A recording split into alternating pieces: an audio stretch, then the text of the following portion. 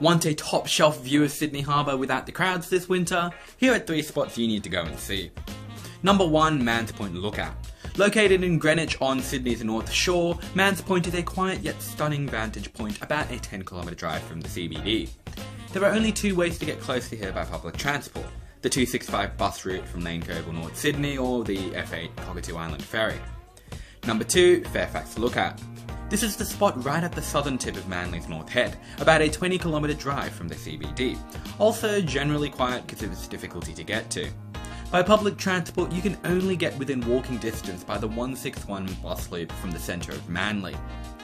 Number 3, Berries Bay Lookout. Berries Bay is only a 7km drive from the CBD and is the lesser known cousin of the famous Bull's Head Reserve.